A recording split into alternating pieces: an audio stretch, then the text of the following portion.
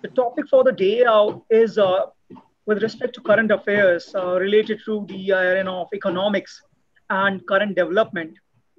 I understand that this is very important when in our country we read about PM Cares Fund, which is all devoted to money, and when we read about in Indian context with respect to RBI giving help to the government, or when we hear about that a particular country, Saudi Arabia, asking a particular money back from Pakistan, or take an example about the RBI coming in news with respect to its with respect to its policy decision and its impact on all of us. And then we hearing this term such as inflation. Then we are hearing this particular term repo rate, reverse repo rate, all and all. And there's much more. And to know what is this much more, over to you, sir. Yeah, hi. So for today's lecture, what I want to do is that I've been reading economics myself a lot, right? And there are a lot of pieces of news articles, etc., that I think have become really important. Now, like all lectures, because we take once a week lecture, right, it's impossible for me to do a daily current affairs sort of session with you. So what I want to do today, just like every other lecture, is probably focus on some important, let's say, topics and some important developments that have happened in the world of economics. And what I will also like to do on the side is I'll try to explain to you some basic phenomena pertaining to economics as and when they are related to the particular topic, right?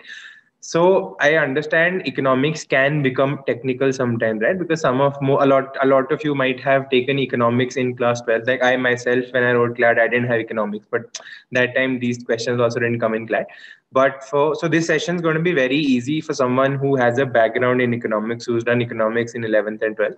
And for people who haven't done economics, there might be certain terms here that you might not be able to understand. So I've kept open my Zoom link.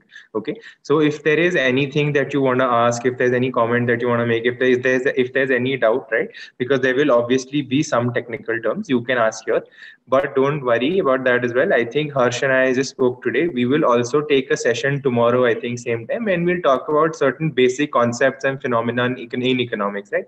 Because that will then help you to understand what we discussed today, and it'll also help you vis-a-vis when you are understanding the articles, etc., when you read newspapers, etc., pertaining to economics, right? So let me just try to share the screen and then let's look at the current affairs in economics. Second.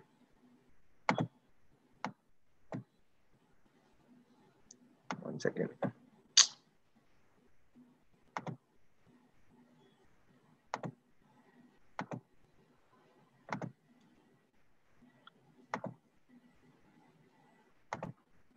Yeah, is this screen share visible to everyone? Harsh, is it visible to you? Yes, sir. Okay, perfect. One second.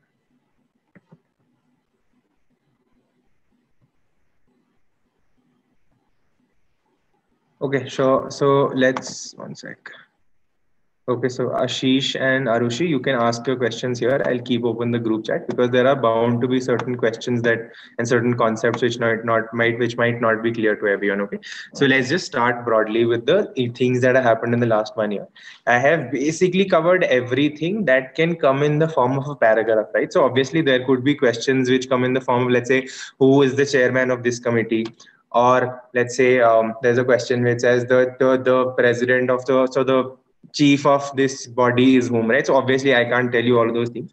Those static current affairs you can obviously gather when you read the newspapers, but I've tried to cover each and everything that might come in the form of paragraphs which deal with a couple of concepts at least per topic. Okay, so having said that, let's just begin. So the first thing that I want to discuss is the imminent slowdown in the Indian economy, right? So unless and until you've been living under a rock, you know that the Indian economy has been gearing towards a slowdown, right? Things are not as good as we would want them to be. Obviously, there are certain issues as to why the Indian economy is suffering. The primary reason is that we have obviously in the past, let's say 4 or 5 years, taken some economic decisions which have not fared well for the country at large. And obviously, then all of that was exacerbated by the coronavirus pandemic that we are facing right now. Okay, so some statistics have been released. The first is that the GDP growth rate for the third quarter, okay, is 4.7%, which is the lowest GDP growth rate we've seen in the last 7 years. Okay. Now, this is released by this body called NSO, National Statistics Organization. Now, recently, NSO was a body that was formed after merging two other bodies that were associated with the work of conducting, let's say, surveys and coming up with statistics in our country. This is the CSO, Central Statistics Organization, and NSSO.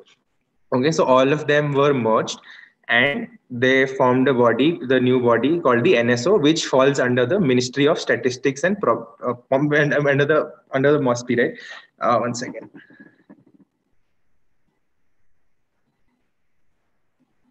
So MOSPI stands for Ministry of Statistics and Program Implementation. Okay, you can jot that down, or you can obviously read about it later. So until now, the world had been looking at India as the fastest growing economy, but that has changed, right? We've also seen how China has now sort of, let's say, recovered from the effects of the coronavirus pandemic. So if you've been following the news, yesterday, I think there was a large DJ slash pool party in Wuhan. So these guys are now throwing pool parties, and the entire world is basically suffering from corona, and India has not even hit the peak of the coronavirus yet, right? So India was supposed to be uh, Ashish. Okay, I'll just check the establishing date, Ashish. I will try to include it, or you can probably Google it. My idea here is to give you the concepts, right? And if you understand these things at large, then you can obviously jot down these statistical points, because I'm assuming you're reading the newspapers anyways. Okay. Anyways, continuing. So obviously now China has registered a 6.5% growth rate in the same quarter. Therefore, we have lagged behind China. Okay. Now, there are certain other factors which were pointed out by this GDP growth rate report that came out with NSO. The first is that fixed investment rate has been declining sharply since 2011-12, and then it had plateaued around 2016, which meant that there was a deceleration in growth since 2017 and 18. Okay, so the issue with fixed investment rate is, those of you who have studied economics would know that investment as a concept in economics is studied a little bit differently from the general concept of investment that we see in that we understand in regular parlance, right? So investment in economics means that you're creating assets, you're creating capital, right? So obviously fixed investments have been declining. Therefore, that means that the companies and people are expecting a slowdown, and they're not investing in assets to, let's say, boost production. Once that happens, then obviously GDP will not increase much faster. Okay. Now, the second point that was relatively relevantly pointed out was that there has been a decline in the savings in the economy, right? So in 2011, the percentage of savings was 32.7%, but now in the last year, which is 2018, it has declined to 29.3%. Okay. Now, the reason why the savings has declined is because there is a declining wage growth. So let's say inflation is on the rise, GDP, and let's say all the factors being consistent, if the wages do not grow at the rate that inflation or other factors are growing, therefore obviously, let's say I earn 100 rupees today, okay, and everything that I need in the market comes for 90 bucks, so I can then save 10 rupees, right? But let's say inflation increases by 10% and my wages only grow by 5%. So now everything that I need to purchase from the market comes the next year for 95 rupees. Okay. However, my salary has sorry is raising at 10%, right? So it comes at for 99 rupees, and my salary or my wages have only increased by 5%. So the salary that I get now is 105 rupees. So therefore, last time when I was saving 10 bucks, this time I'm not able to save those 10 bucks, and I'm only saving those 5-6 rupees, right? And that is the problem that our economy is seeing, that the real wage growth rate has been declining. Okay. Now, there's a council known as the Prime Minister's Economic Advisory Council. Okay, one of the members in that advisory council had said that India is looking at something known as a middle income trap. Okay, so middle income trap is basically a phenomena that was pointed out by the World Bank in its 2007 report. So let me try to explain to you what the middle income trap is. Okay. So the concept of the middle income trap is, let's say there is an economy like India where initially the wages were low. Okay. So because the wages were low, companies could pay the employees less money, which would mean that the cost of production of any one particular good, let's say a pen, would be lower. And then because the cost of production is lower, then we could export it to other developed countries, and because our goods would be cheaper, therefore the demand for our goods would increase and we would benefit out of it, right? But over the years, because the economy has also seen a little progress, the wages in India have also increased, okay? Or any, so let's say if the wages now increase, it means that the same product will cost a little more, because now the factory owner will have to pay a little more wage or a little more salary to the producer, right? Now, as this happens, our goods in the international market start losing their competitiveness, right? So if the goods become expensive, then obviously people will buy less of them, and they could shift to other cheaper products, right? So now the middle income trap is when this has happened, wages have increased, however the economy has not been able to progress, right? So let's say India till this date continues to do very basic manufacturing, right? We don't indulge in high end manufacturing. Let's say if you look at the example of Germany basically also is a very strong manufacturing economy, but it manufactures very high value products, right? So it manufactures machines, let's say, which are then used to manufacture shoes in India, right? So obviously the machine is a high end product, and obviously more money and more expertise is required therein, and greater value is generated, right? And the machine is then used by workers in India or Bangladesh to make shoes. Now obviously less of an input is required in making shoes, and therefore the value added is lower. So in the context of the Indian economy, what the Prime Minister's Economic Advisory Council is saying, that we can, because of this particular reason, fall in the middle income trap, because a, our wages will increase, so our cheap goods will become expensive.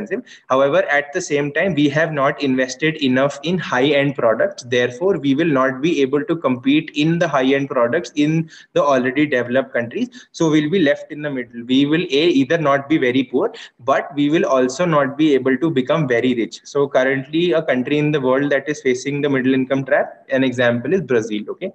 So it's predicted that India might also be going down that path unless and until proper economic measures are taken by the government. Okay. Now, the second topic that I would like to discuss with you is the, one second. Yeah, so second topic is the 15th Finance Commission. Okay, one second. So exporting does not help the country to increase economy. So exporting obviously does help the country to increase the economy, but the issue is that, as I told you, right? Let's say I export something for 10 rupees. Now the reason why it is being able to, the reason why the factory is able to export it for 10 rupees is because it is giving me 1 rupee. So as and when economy grows, obviously then my expectation for salary also increases, and let's say my salary now, let's say, becomes 2 rupees. So now the company will have to sell the same good at 11 rupees. Now the moment the company starts selling that particular product for 11 rupees, somebody sitting outside in the world will say, no, I don't want to buy something for 11 rupees, because let's say a Bangladesh or a South Africa is selling the same thing to me for 10.5 rupees. So that's how the countries fall into this middle income trap, right? Because your wages are increasing and I'm only manufacturing shoes. I am not able to manufacture, let's say, computers or any high-end product as such, where I could have that sort of a value addition. So this is that I'm talking about. Ashish, I hope that's a little clear to you now. Okay. Okay. So let's talk about the 15th Finance Commission. So under Article 280 of the Constitution, it is stated that the President forms the Finance Commission every 5 years. Okay. Now, what the job of the Finance Commission is very simple. Okay. So in India, states collect their own taxes, and the states also collect a lot of taxes that are described as central taxes which accrue to the center, right?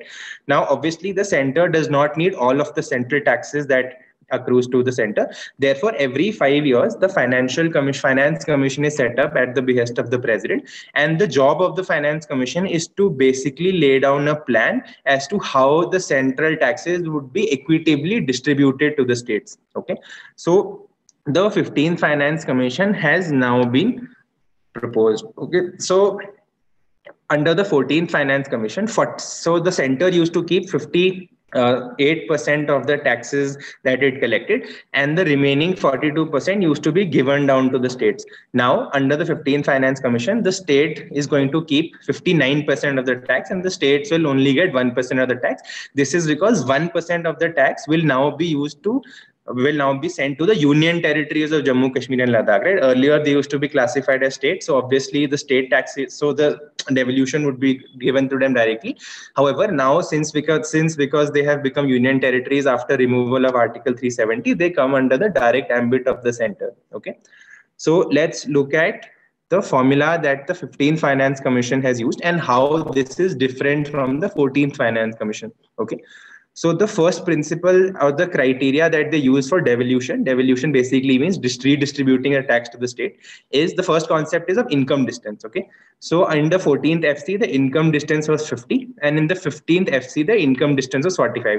So income distance basically means let's say there is one state which has the maximum amount of, let's say, taxes that the state pays. So you will take that state's income as one, right? And let's say then there is a state which pays, let's say, 70% of taxes of that state, then you will give a value of 0.7 to that particular state, and based on that, based on the distance from the state that makes the maximum money, you will redistribute income, right? So let's say there is a state that makes 100 rupees in taxes, okay, and there's another state that makes only 10 rupees in taxes. Now obviously it is the center's responsibility to make sure that the state which is making 10 rupees in taxes should be helped a little more.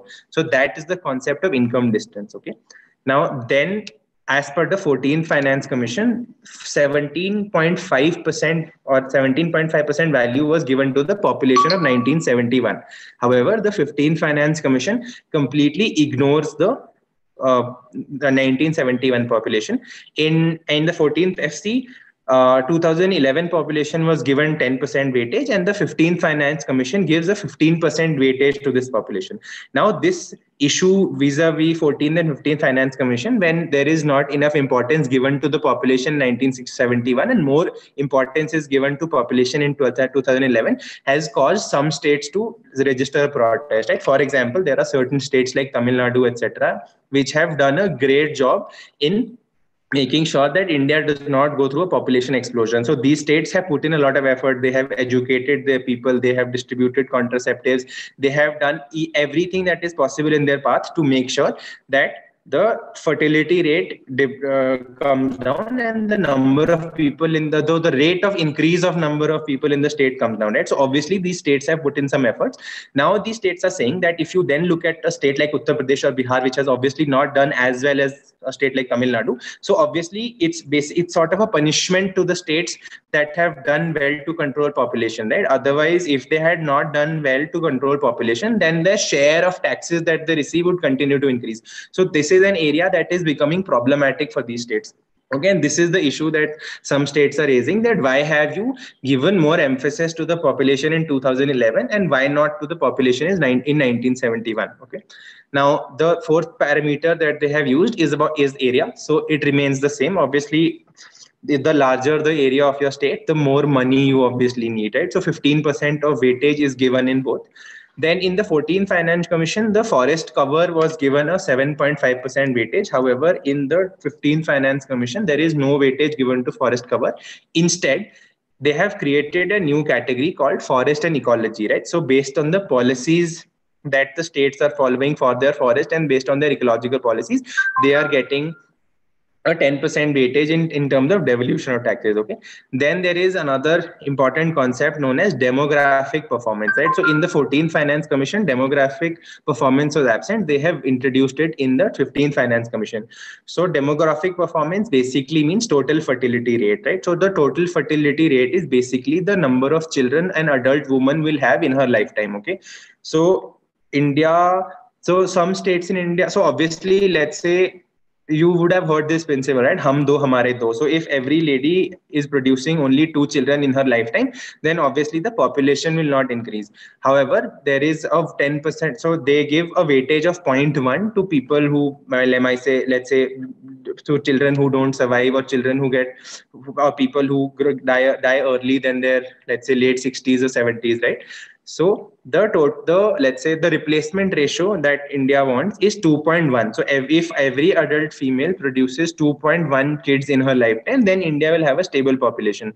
So there are some states which have a total fertility rate of 1.8, 1.9, which means that the states have done a good job to fight population explosion. But on the other hand, there still continue to be some states which have a fertility rate of 4, 5, and 6, right? Which means that these states are going for a population explosion. So if some states have put in enough efforts, if they have reduced their total fertility rates, then 12.5% weightage is given to them. Similarly, a new concept known as tax effort has been introduced. Tax effort basically means the ratio of total taxes actually collected to the taxes that could have been collected. It's a ratio of total taxes to the estimate of taxes, right? So obviously this policy is there to reward states to make sure that their tax collection mechanism is better, right? Because obviously the entire point of this exercise is to give back the taxes to the center. So if a state is producing and giving more tax to the center in terms of, let's say, better administrative policies, etc., which are leading to a higher collection of tax, then that state obviously deserves to be rewarded. Okay.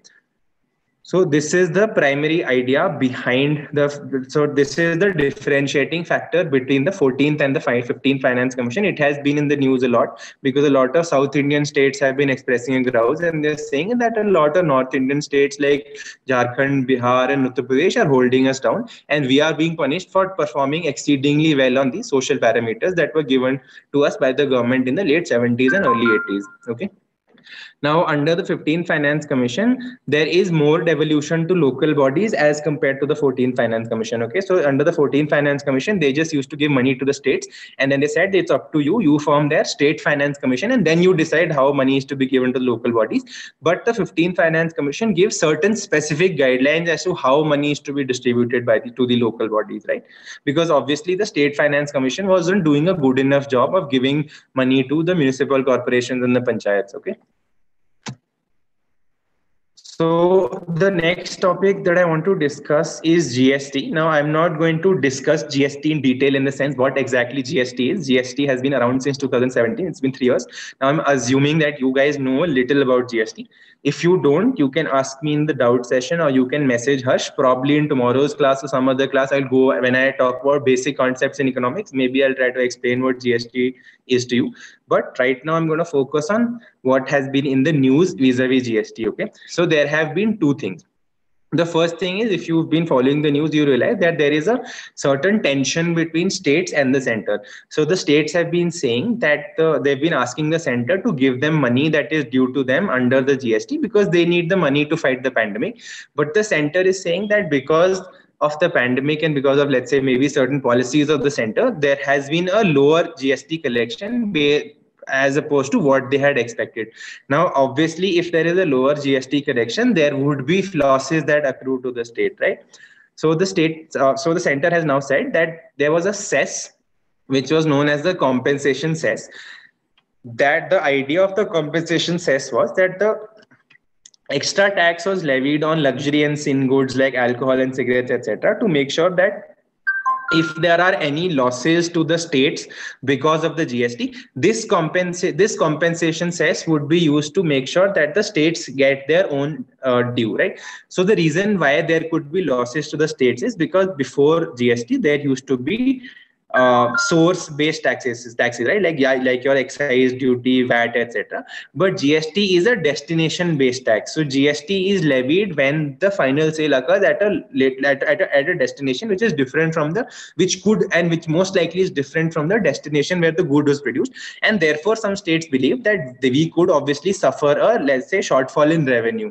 So the center said that for 5 years, that is till 2022, we will protect you against all of these losses, and basically the money that will be required to fulfill this shortcoming, to fulfill this shortfall, would be the money that would come from this compensation cess that I'm talking about. One second.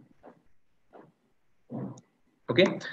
Now, another thing that has happened vis-a-vis GST is that the government has talked about this Sabka Vishwas scheme. Okay. So as I told you, GST is something which subsumes your service tax and central excise taxes. So now the central government is saying that there is no point in me and in the government fighting these service tax and central excise tax cases, which are pending in multiple tribunals, etc. So the center is saying that so I am going to come up with a Sabka Vishwas scheme, which means that I am willing to, let's say, do away with all these disputes. So either you give me the money that is due to me. Okay, 1 second. Okay, or they're saying that if there are proceedings pending against you against the service tax and central excise taxes, if there is an investigation, we also don't want to waste money. So what you do is you tell us how much money you owe to us. We will not charge you with any criminal case, and this is the angle of amnesty that is being provided here. So the state is saying bahut ho gaya, send service tax, central excise tax, ye sab khatam karo, we don't need it, so we want to do away with the tribunal also. So therefore the center is coming up with this sabka vishwas scheme, wherein they're saying please disclose whatever tax you have to pay to us. If you tell us whatever tax you have to pay, if you tell us how much tax you've hidden from us, it's okay, we will not initiate any criminal complaints against you. Okay.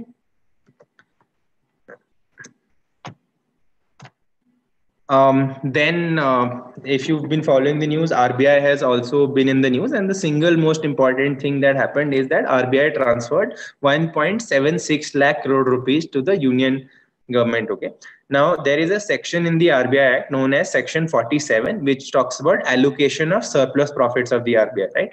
So 1.76 lakh crore rupees that was given by the RBI to the central government created a lot of political storms. People were saying that the government is pressurizing.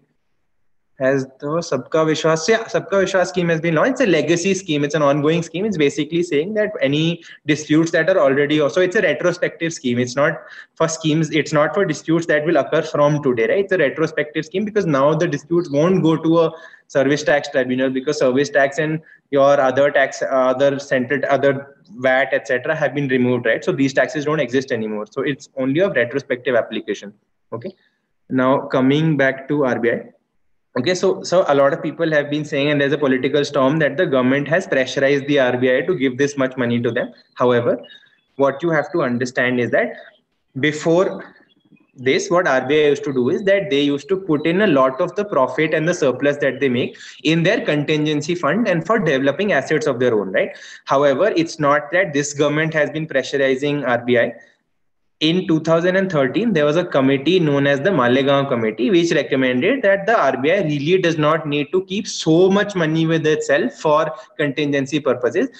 Right. So there was a committee in 2013. Then similarly, there was another committee recently known as the Bimal Jalan Committee. I think it's 2016, but this is the most recent committee. You should check up upon it. So the Bimal Jalan Committee itself told RBI that, listen, you guys really don't need to keep so much money. You can give this money to the central government, because the central government can then use this much money better. It can put it for education. It can put it for healthcare. It can use it for defense or any other purpose, right?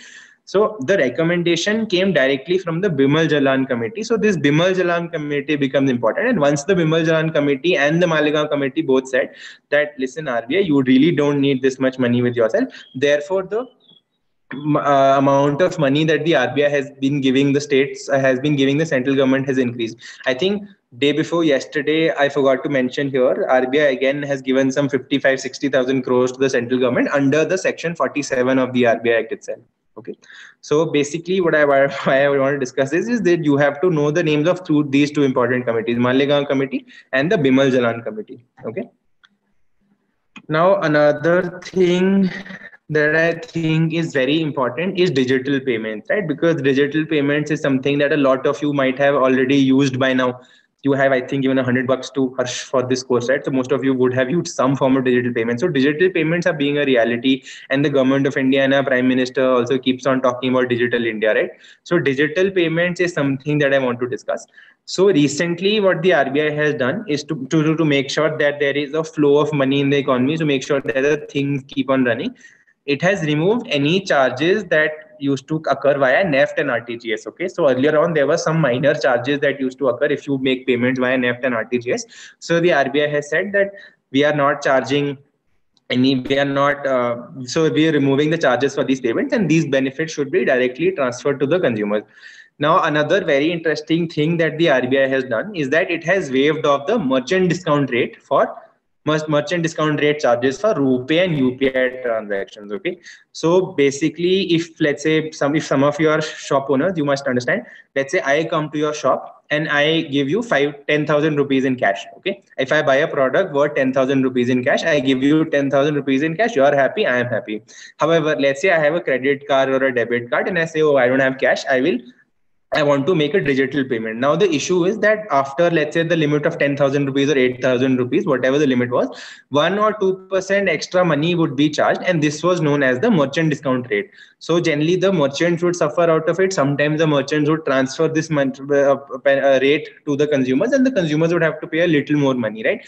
So RBI has now said that we are doing away with the merchant discount rate if you make transactions via RuPay cards or UPI payments. Now, obviously, RuPay and UPI are both Indian, and therefore RBI is going for it.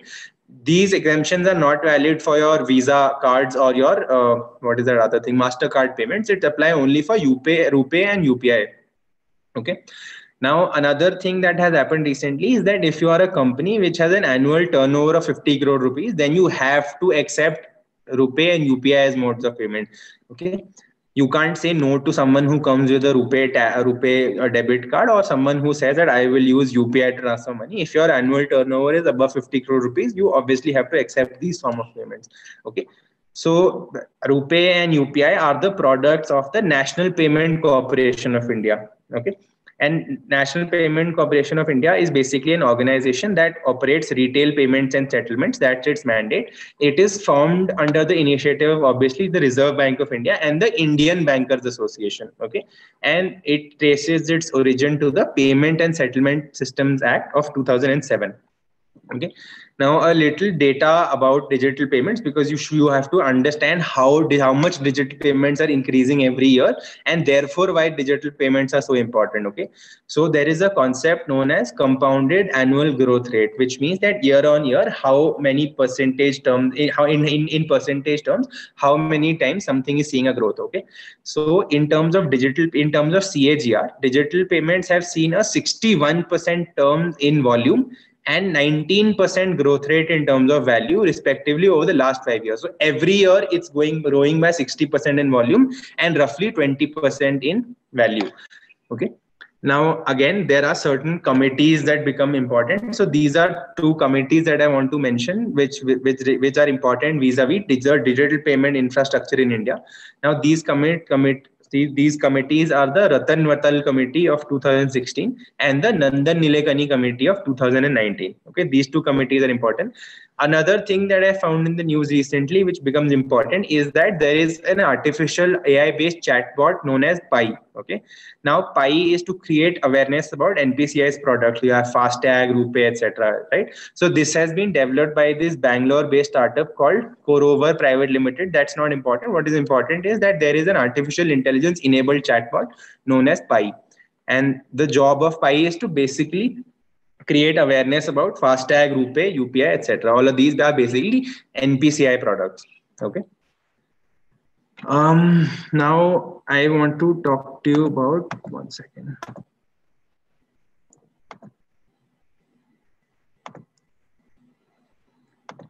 Yeah. So I want to talk to you about this concept of masala bonds. Okay. So I think some of you, FASTag is for Karya Ashish, that thing only, that FASTag thing. So Pi basically is a chatbot that will spread awareness to people. They will tell people to use FASTag, why FASTag is better. They'll tell people to use UPI, and they'll tell people to go for RuPay debit cards. That's the job of the artificial intelligence based software. So yeah, FASTag is that only. Okay, so let's talk about masala bonds. Okay. So see, so do you guys understand what bonds are? So basically, let's say I need some money. Okay. I will issue a bond to you. I will say that, okay, I am giving you this piece of paper. I need 100 rupees. On this bond, I will keep on paying you 10 rupees every year. And at the 5th year, I will give you the 100 rupees back along with the 10 rupees that you have accumulated every year. Okay. So this is how a bond works. Okay. So in the financial market, when certain companies or certain corporations or even the government, sometimes when they want to raise money, they issue bonds. Okay. So it is called a bond because you're legally, so I don't know if it's true, but you're legally bound to pay back that money or to pay back the value that is mentioned on that bond, right? So generally bonds that are issued in India are obviously denominated in rupees. Let's say I want 100 rupees. So when I write down a contract, I say that, okay, I have a bond worth 100 rupees. I will pay you 5 rupees at interest on these bonds, known as coupon payment. Now, if a bond is issued in the United States of America and people in the United States of America want to buy that bond, then obviously that bond is issued in dollars. Okay. Now, what masala bonds are? Masala bonds are basically Indian bonds that are issued by Indian companies. And then the money comes into Indian companies, but the bonds are issued in dollars. Okay. So why this is a little different? Because obviously the customer in the United States of America, let's say that person wants to invest in an Indian company, he doesn't understand rupees, etc., and he doesn't want to be bothered with the exchange rate fluctuation between rupees and dollars, because to him what he's earning in terms of dollars is the most important factor, right? Because that person is going to spend money in dollars. Similarly, for an Indian, what I'm earning in rupees is the most important to me, right? Because I am going to generally spend that money in terms of rupees itself. So because of this major reason, international transactions into India had been stopped and people were not interested in buying rupee denominated bonds. Now, to target these rich foreign individuals and companies, India has come up with this concept of masala bonds. So these are raised by companies in India, but they're denominated in dollars.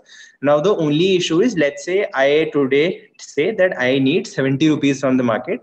Okay, so I issue a bond worth $1.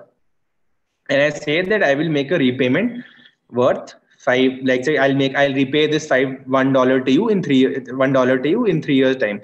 Now let's say in 3 years time the value of $1 is, so let's say today it's $70. In let's say 3 years the value of the rupee to a dollar is, let's say, 100 rupees. So what effectively happens is that I have to pay 100 rupees back to that person. Had I issued a rupee denominated bond, I would have only had to pay $70 and whatever little interest on the side, right? So this is why masala bonds are a little problematic also. However, Asian Development Bank has listed a 10-year masala bond, okay, worth about some 850 crore rupees on the global securities market of India exchange, which is known as India INX. Okay, now these bonds are listed in the Luxembourg exchange. So just like we have an exchange in India, like the Bombay Stock Exchange, NSE, and then we also have the India INX. Similarly, there is another exchange in Luxembourg. So these bonds have been issued on two exchanges. They've been listed on two exchanges, in the Luxembourg exchange and in the Indian exchange. Okay. So this is the first time a foreign issuer and a supranational is doing primary listing with India INX, right? So these bonds are issued by ADB, Asian Development, and that's not an Indian company. So this is the first time that a foreign issuer is doing a primary listing with India.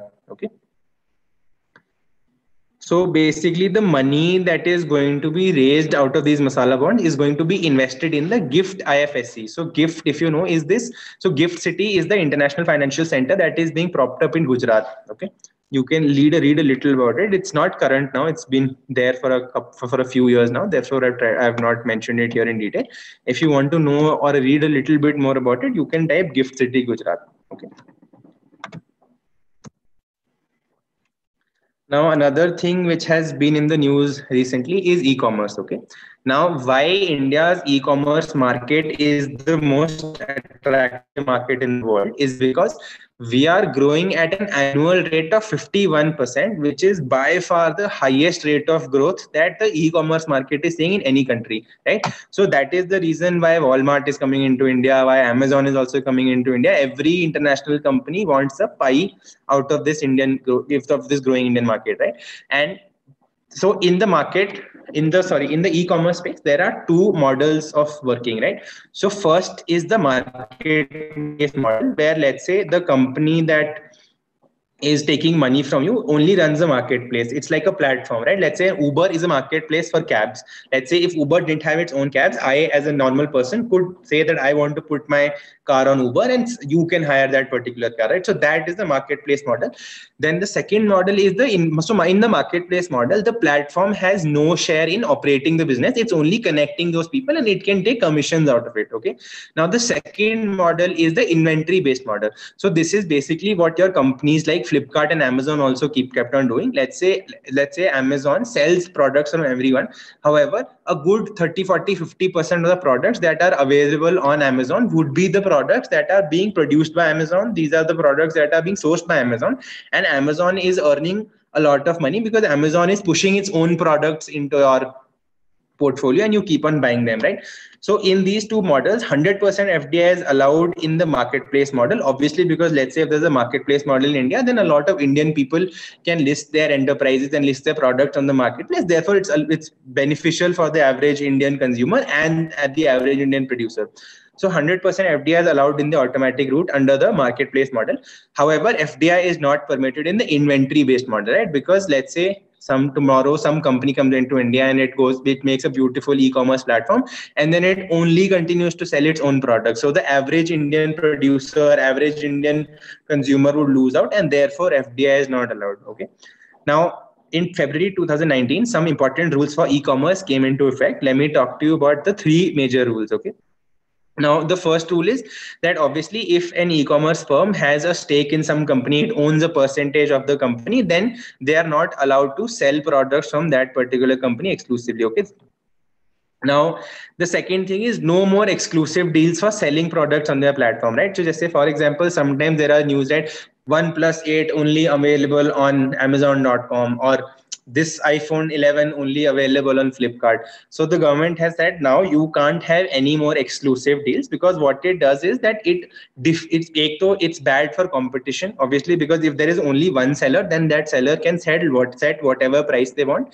Therefore, consumers lose out. And secondly, it forces a lot of producers to then go on with specific deals with these platforms. And they can say that since we are the only seller, the platforms can exploit both the producers and the consumers themselves, right? So the government has said no more exclusive deals.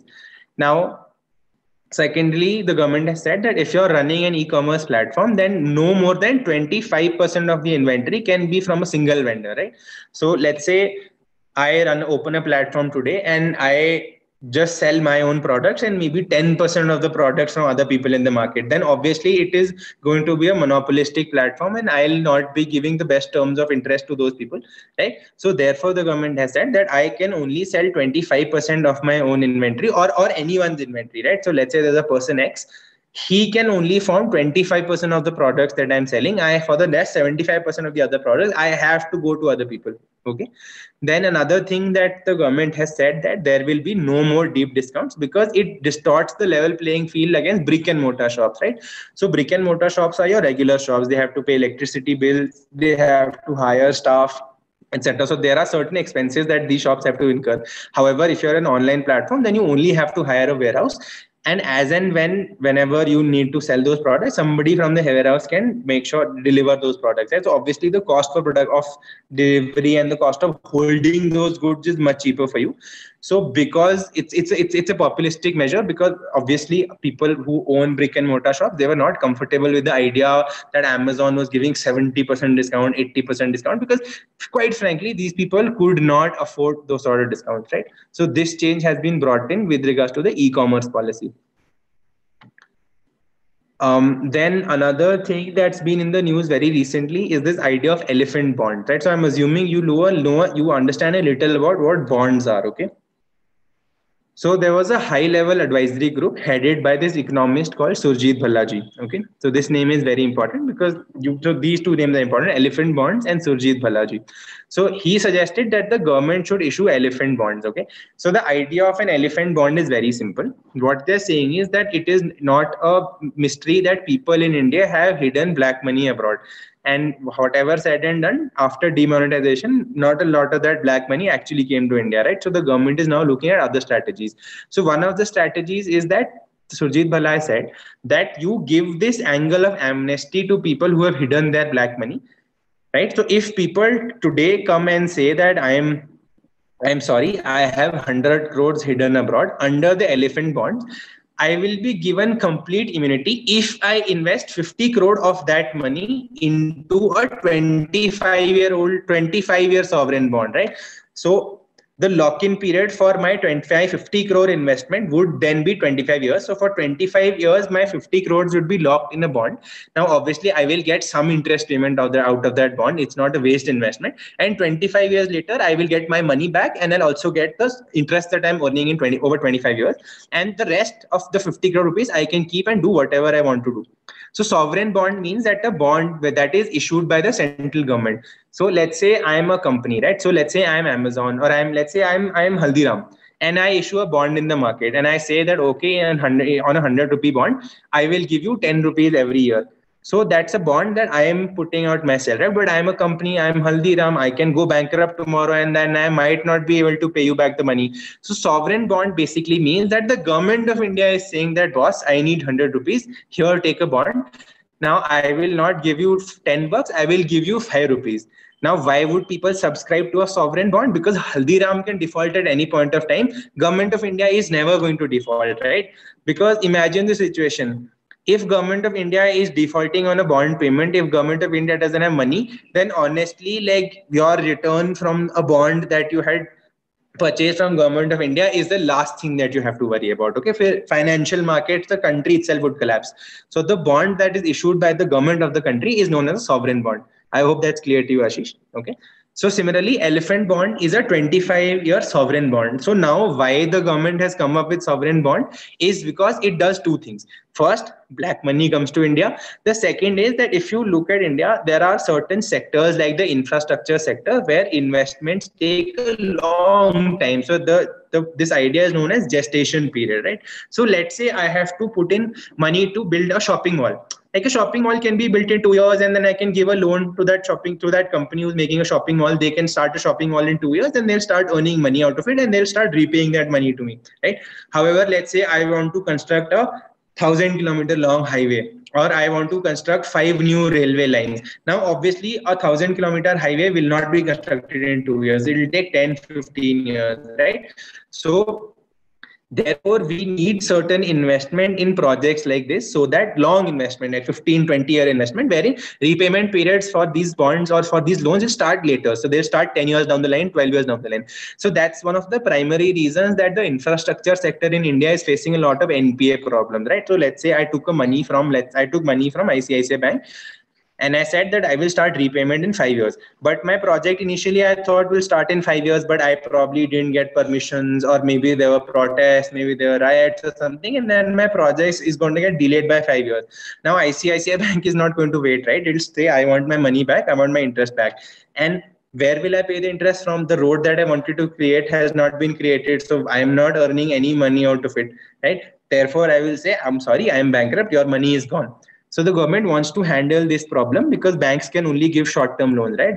Because the thing is, banks can give you loans, but the banks also have to make payments to deposit holders. Let's say I put in 100 rupees in ICICI Bank. Tomorrow I'll say, okay, give me 105 rupees because 5% and annual interest you're giving. So the banks also have to make sure that they have enough money in hand to keep paying their depositors. So therefore, there's a mismatch between the assets that the bank has in terms of, let's say, 15, 20-year investment in roads and the liabilities that have, when Abhinav Singh Negi can randomly come at any point of time and say, please give me all my money back. So that's the problem with banking finance. However, if there's a person who has locked in the money for 25 years, that money is not going anywhere. And that money can then very easily be used to invest in, let's say, infrastructure products like building dams, building maybe a nuclear power reactor, these things which take time. So the money from these sovereign bonds, etc., which has a 25-year lock-in period, can be used for that. Okay. Then do we have time? Okay, let's discuss one last topic. So this topic that I want to discuss is the multi-dimensional poverty index, right? So I hope I don't have to explain to you what poverty is. Poverty karibi hota hai. However, what generally happens is that in India, you have a very objective and a very, let's say, on paper statistical sort of a way to measure poverty, right? You say that if you earn less than 25, 30 rupees a day, then you are poor, right? But somebody who is earning 22 rupees is also poor. Somebody who's earning 2 rupees is also classified as poor. Now, obviously, there is a world of difference between somebody who's earning 20 rupees and somebody who's earning 22 rupees. And on the other hand, somebody who's earning 27 rupees is not going to be considered poor, right? So he'll be outside the ambit of the poverty reduction schemes of the government. So to counter this flawed methodology, in 2010, there were these two organizations. The first one is obviously the United Nations Development Program, and the second is the Oxford Poverty and Human Development Initiative. They came up with this methodology and they developed this index known as the Multidimensional Poverty Index. So this Multidimensional Poverty Index measures two things. A, so it measures how many poor people are there. which, let's say, everything which a lot of other statistics measure. But B, and most importantly, it also measures the intensity of the property, that okay, there are 100 poor people in India, but it also measures how poor these 100 people are. Okay, so there are 10 indicators under this index. So these indicators are nutrition, child mortality, मतलब कितने बच्चे मर रहे हैं within the first 5 years, years of schooling, how many years of schooling someone had, availability of cooking fuel to someone, sanitation, drinking water, availability of electricity, housing and assets, the sort of money these people have, the sort of gold or houses, lands, etc. that these people have. So these are the 10 indicators that are tracked here. And if someone is deprived of at least 3 indicators, then that person is classified as poor. Okay. So they are known as MPI, or multi-dimensional poverty index poor, if they lack in, if they are deprived in 3 of these indicators. And the intensity is measured by what percentage are they deprived in these indicators, right? So therefore, both incidence of poverty and intensity of poverty is measured. Okay, so the 2009, so they release this index every year. If you look at the 2019 index, okay, Jharkhand, which was one of the worst states in India in terms of MPI. Okay, so the 4 worst states are Bihar, Jharkhand, Uttar Pradesh, and Madhya Pradesh. In these 4 states, Jharkhand has made the most amount of progress. Okay, so infant mortality is, I think, when you die within 1 year, and child mortality is the if you die within 5 years. Okay, Ashish, that's the difference here. Okay. Um, Yeah, so where was so okay.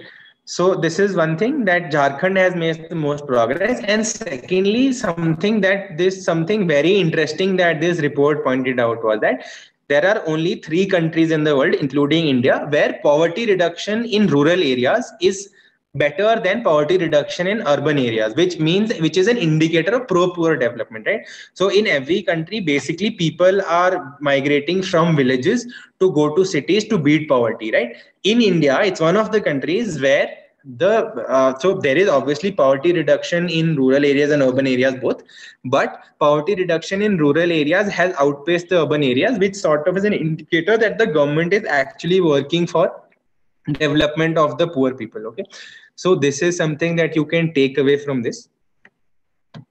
Now, okay, let's do another very short topic. I think we have time. Yeah.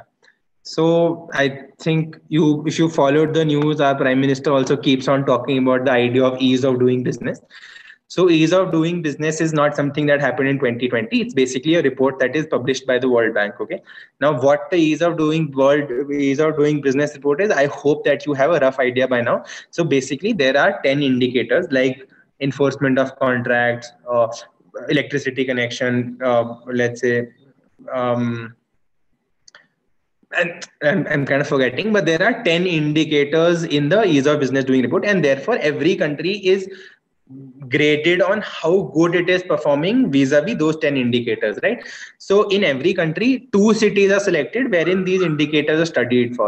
Okay, so until 2019, Delhi and Mumbai were the 2 cities in India for which these indicators are properly studied for. So under the 2020 ease of doing business, now this has expanded to your Kolkata and Bangalore as well. Okay, now 4 cities will be studied here. Okay, so one of the things that one other thing in sorry. So in those 10 parameters, where there was this parameter known as registering of property, which is a nightmare in India. Please ask your parents how much of a trouble it is to register property. Okay, now the Department for Promotion of Industry and Internal Trade wants to improve the process of registering property, because India has been really performing badly and our rankings are increasing, but they could have become better had we done something about registering of property. Okay, so in 2019 we done a great job. We had reached the 77th position, but in the 2020 ranking we have jumped to 63rd place. Okay, so the 2 important things that you have to take away from here is that we are now ranked 63 as opposed to rank 67, and the second thing is, apart from Bombay and Delhi, Bangalore and Kolkata have also been added. Harsh, can you listen to me? I think there are certain things that I've missed out. So there are a couple of Yes, sir. topics. Do we have time to discuss them? Yes, sir, we have. Um,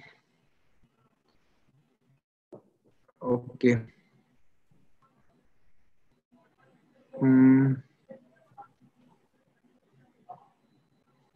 Okay. So let's discuss this last topic.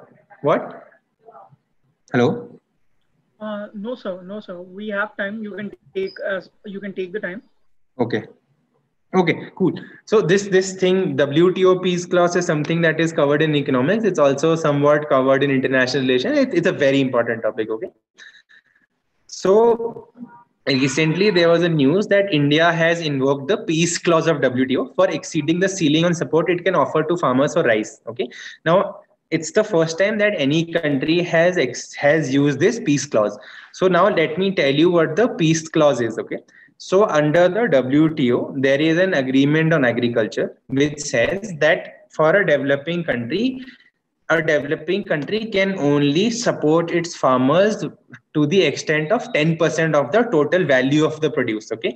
So the support comes in form of MSP. It comes in form of, let's say, urea subsidies, etc. Right. So for a developing country like India, the permitted percentage is only 10. So this year, India informed the WTO and said, boss, sorry, we have spent 11.46% of the value of production, and therefore we are breaking this de minimis level, and therefore we are in violation of the WTO. However, when the agreement on agriculture was being negotiated under Article 13, there was a concept of due restraint or peace clause, which basically said that there might be certain conditions in developing countries wherein they will have to give more support and they will have to give more MSP, etc., to the farmers. And coronavirus is effect definitely that condition. You can invoke the peace clause in these circumstances. Okay. So generally countries are not supposed to spend more than 10% of the total production value in terms of subsidies, in terms of, let's say, MSPs, etc. But India this year said that especially for rice, we have spent 11.4%.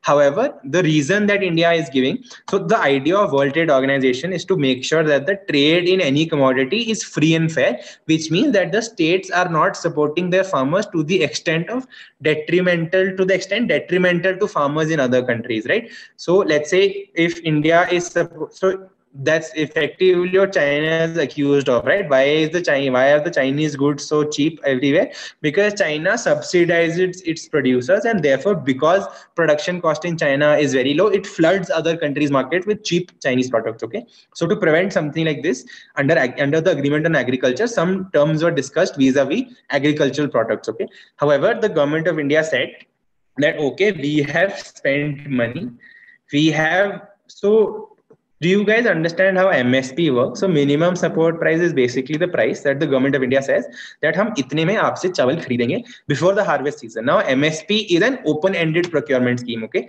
so the government, as long as you can get rice to the government will never say no. So the government won't say that, oh, I wanted to collect only 100 kgs of rice. Now you brought me 100 kgs or 105 kgs of rice. I will only pay you for 100 kgs. No, MSP is an open-ended procurement process. As long as you're able to get me rice, I, as government of India, I am obligated to keep buying that from you. Okay.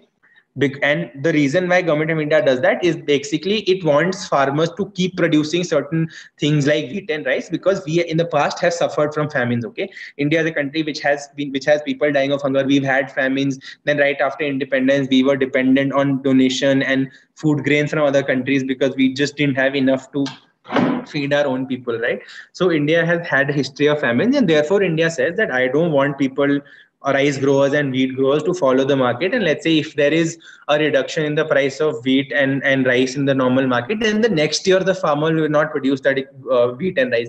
And what if next year there is a general famine? Then how will I feed the population, right?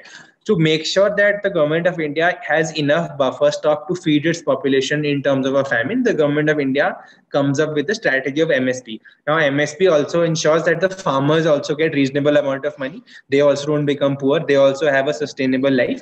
And at the same time, government says that we also have enough food to make sure that we can feed people in terms of hunger. So obviously, during the coronavirus crisis, when immense lockdowns were used, government of India had directed Food Corporation of India to go for open market sale of its grains, and therefore a lot of poor people in India were provided free food. We could only do this because government of India has an open-ended MSP policy. So if you produce rice, if you produce wheat, and there's an MSP on it, I, as government of India, will keep buying and I will store this food. Maybe because in some sort of an emergency we would need it, and coronavirus proved that we really need that food, and it's the only reason why people haven't died of hunger in the lockdown, right? Because obviously they don't have money, but at least because government of India has been procuring so much food, people have food to eat. Okay, so government of India told WTO that there are two reasons why we have spent this much money. First of all, we are not buying this to then sell it in the international market for cheap. There is no commercial basis.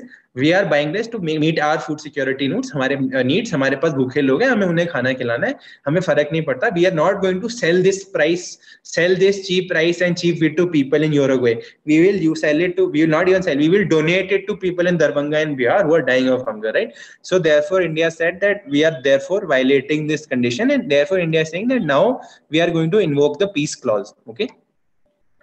So, so when the agreement for the peace clause, when the agreement for agriculture was being discussed, it was decided that the peace clause would remain in effect for a period of 9 years, and it will expire in 2003. Okay. So, however, G33 countries, which were led by India, basically developing countries, said that we will extend this temporary peace clause for 4 years, and this was decided in the Bali Ministerial Conference of the WTO, okay, on grounds of food security.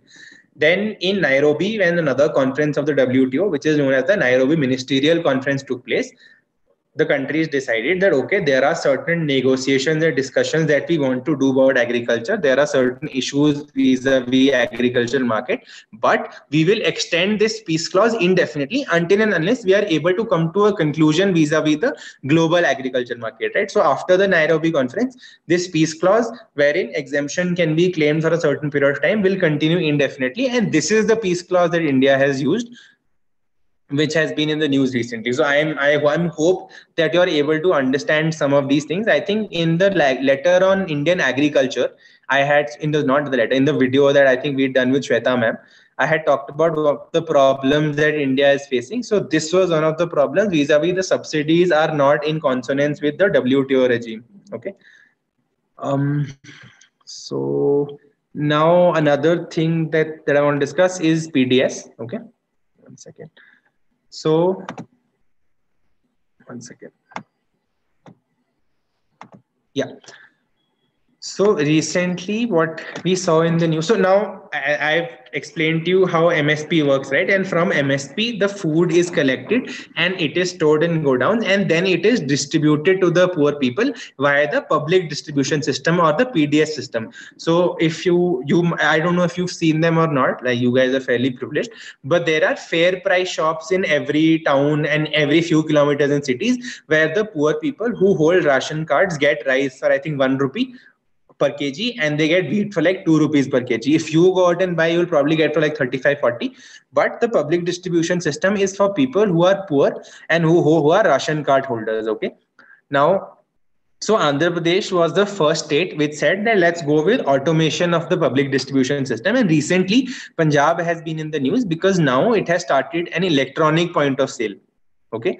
So what electronic point of sale basically is that now I don't have to hold my ration card and go everywhere. If I go somewhere to a fair price shop and I'm registered with Aadhaar, then I can put my fingerprint there and then I can get my ration. Okay. Now this EPOS scheme is working with a larger context. So if you've been following this news, Government of India has been discussing the idea of one nation, one card. Okay, one ration card. So the problem right now is, let's say I am a resident of Himachal Pradesh and I'm a poor person. Okay, I have a ration card here. A ration card is generally given to the family. Okay, so let's say I have a ration card here, but let's say my father has migrated to Delhi for work. Okay, now he continues to be a poor person, but he has to leave his ration card with us so that we can get food for, let's say, 3 people, and he will have to buy expensive food in Delhi because he doesn't have the ration card from Delhi. He only has a ration card from Himachal. And let's say we buy food for 4 people, but we are 3 people only and we're not using that food. So some of that food gets wasted, and then my father is not able to purchase cheap food in Delhi. So the idea behind one nation, one card is that, especially if you combine it with, let's say, Aadhaar. Now the idea now is that three of us can continue to stay in Himachal, go get our fingerprints done in that shop, and then we can take ration for three people. And my dad, who's a poor person in Delhi, can claim his own share of ration from the fair price shops in Delhi. Okay, so this is the broader idea of one nation, one ration card that is being talked about. And obviously, when there is an electronic point of scale and when there is integration with technology, it will become much easier for poor people to claim the basic right to eat anywhere and everywhere in this country, right? Because who are the people who have these ration cards? You have, these are your laborers, etc. And these laborers keep on migrating. They're not like us ki 25 saal ek hi shahar mein nikal diya. They'll work here, then probably their road has to be built in Uttar Pradesh. Then all of them will go to Uttar Pradesh, and maybe next season a road has to be built in Gujarat. Then these people will go to Gujarat. Now, obviously, the ration card from Uttar Pradesh or Himachal is not going to work in Gujarat, right? So therefore, the one nation, one ration card is something that is really required, and the government is taking decent steps in that direction. Okay.